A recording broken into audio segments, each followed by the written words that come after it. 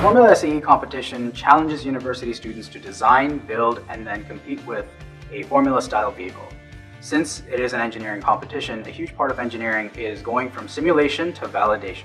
For simulation, be it computational fluid dynamics or finite element analysis, at Waterloo we prefer to use ANSYS software.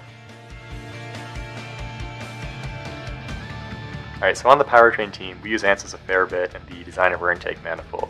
And what we're looking to do here is maximize performance, minimize flow losses, and also make a system that's robust and not going to fail during competition.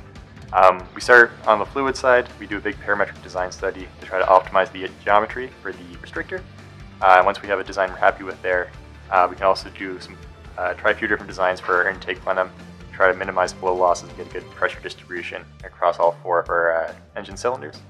And then from there, we take those load cases and we bring them over to a mechanical simulation, and then we use that as the loading case, and we can look at the stresses induced from the fluid flow, and then we can kind of iterate the design from there to try to get a good intake that doesn't cost us any extra weight, but is still robust enough to get us through competition and build a fast race car that performs well.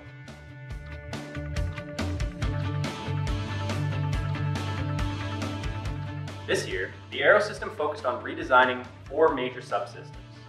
In the initial phase, we iterated upon the existing wing design to improve aero balance and to significantly increase the downforce of the car.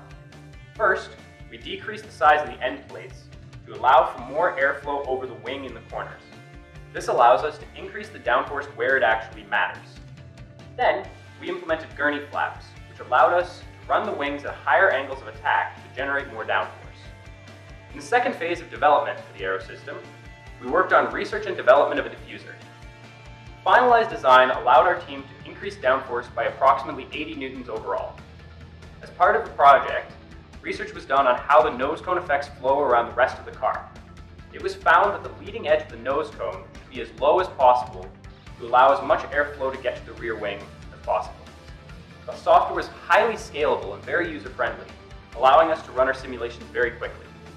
CAD interfacing and ability to run parametric design studies using Workbench allowed us to set up and run many simulations. Thanks to ANSYS' software, this year's aerodynamic system generates approximately 80% more downforce, while only generating 40% more drag. Our vehicle dynamics calculations show that this is worth approximately half a second per lap. For reference, this is about 3 to 5 places at the top level of competition.